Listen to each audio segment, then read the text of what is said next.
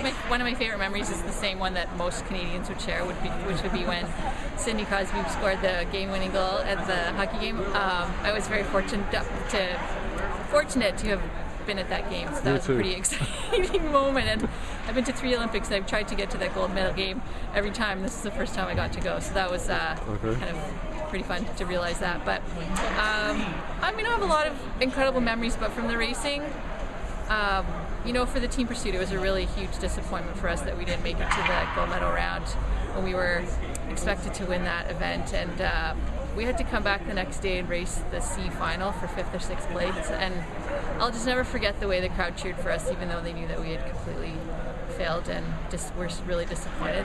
They cheered for us like it was the gold medal round, and that was a really bizarre but strangely awesome moment for me. Yeah, so.